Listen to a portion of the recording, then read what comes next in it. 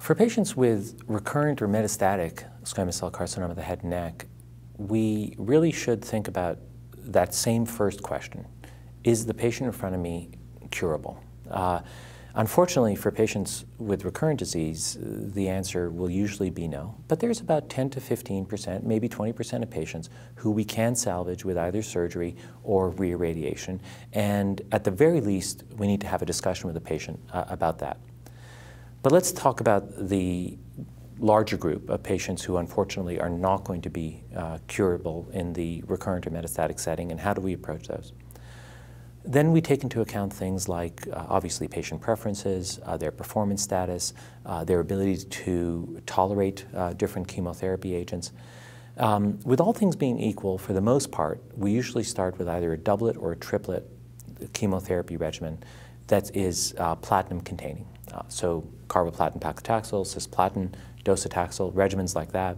Of course, the extreme regimen that incorporates cetuximab is approved for first-line recurrent metastatic head and neck cancer.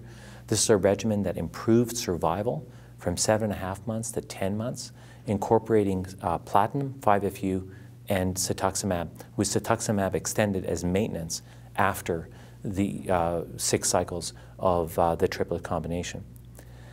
When patients have progressive disease after first-line therapy, often will use a single-agent therapy based on what they have not had in the first-line setting or in the initial curative setting. And single agents that have activity in head and neck cancer include the taxanes, the platinums, the fluoropyrimidines, 5-FU and capecitabine, cetuximab, of course, and methotrexate. And those are all agents with low-level activity, but real activity that can offer a benefit to patients. Fortunately, we're seeing emerging data about immunotherapy in recurrent metastatic head and neck cancer, and it looks like those agents will be a large part of our armamentarium, and in fact, it looks like they may be even more effective than what we currently have. This balance between the desire to cure the patient and the need to preserve quality of life for the long term is something that we've always struggled with in head and neck cancer.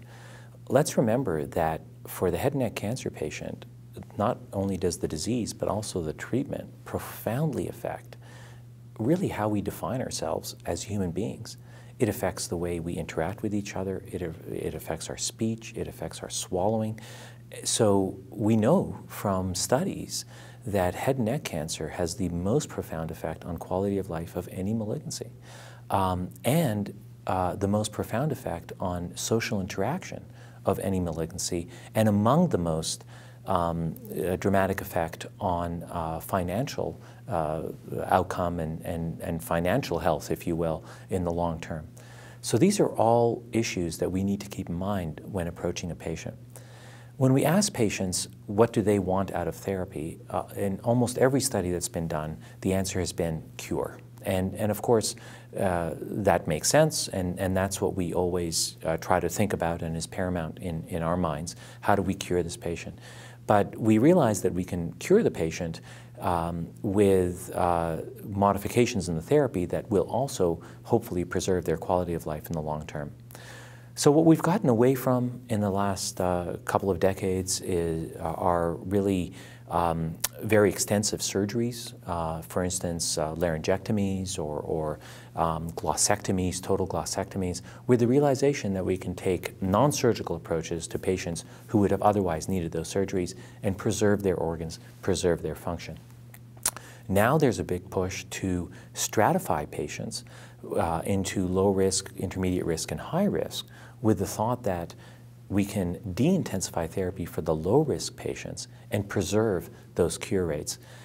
That's not part of standard management yet. We're beginning to see more and more data, prospective data, on de-intensification approaches that, for instance, lower the radiation therapy dose, change the radiation therapy volume, or modify the systemic therapy, all in an effort to de-intensify therapy and preserve cure rates.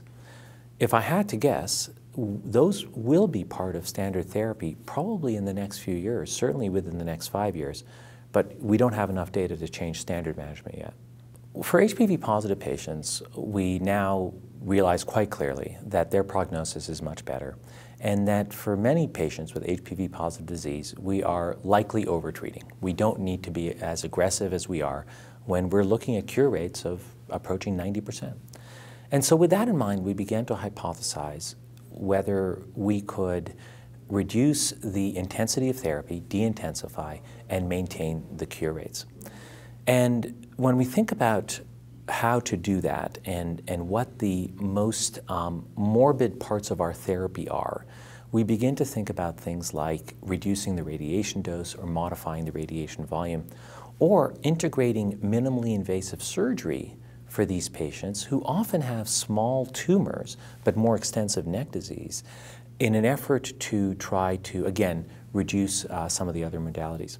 So some of the efforts that have been aimed at doing that have included minimally invasive surgery, so transoral robotic surgery, for instance, or, as I said, modifications of the radiation. We saw some very interesting data recently, one from ECOG, another from a group at University of North Carolina with the University of Florida, that essentially reduced the dose of radiation, and at least the prospective outcomes for these patients appear to be maintained, outcomes in terms of cure rates. At the University of Chicago, we undertook a slightly different approach. And what we hypothesized was that these cancers would require the same dose of radiation to kill a cancer cell, but that we may be able to spare the other parts of the neck, specifically PTV2, the microscopic, the parts of the neck that are at risk for microscopic disease, but we don't see any disease at this point. And we hypothesized that we could actually eliminate radiation to those areas and improve quality of life in the long run. And we were just able to present our data now with significant follow-up showing that that in fact appears to be the case. We're able to maintain local regional control, maintain progression-free survival and overall survival in these patients, spare the PTV2, the microscopic areas, and actually end up with much lower G-tube rates and better quality of life a year after therapy. So the treatment options for locally advanced head and neck cancer usually entail two of the three modalities. For stage 3 and 4 head and neck cancers, we're likely to use surgery as long as it's not going to be debilitating and disfiguring, followed by radiotherapy alone. Radiation in the postoperative setting is a bit lower dose than the radiation in the locally advanced setting. Another option for certain cancers, particularly those in the voice box or the oropharynx, is a non-surgical approach. We don't usually use chemo and radiation primarily for the mouth, for the oral cavity. That's in part because it's extremely difficult for the patient to have the whole mouth radiated. There is a chance that the jawbone and other bony structures can have osteonecrosis and die and get infected. The dry mouth and caries and so on, the xerostomia associated with it, with radiating the mouth, tend to lead us away from that approach. So we tend to have a surgical approach for the oral cavity.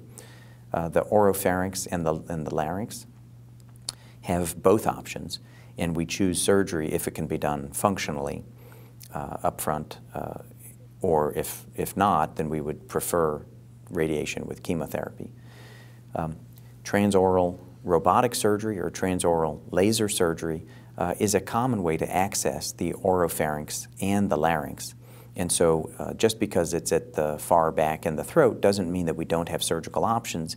And technology over the past 10 or 15 years has enabled the surgeons to have operating instruments down at the end of a dark hole with lighted binocular instruments. The surgical robot, the first, was FDA approved in 2009. There's now another technology or robot-assisted device that was approved in the summer of 2015.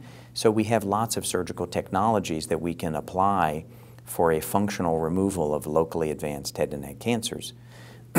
Nonetheless, those patients are likely to get postoperative radiation therapy, and if there are worrisome prognostic factors such as multiple lymph nodes or positive margins or extranodal extension, then we would add usually chemotherapy on top in the postoperative setting.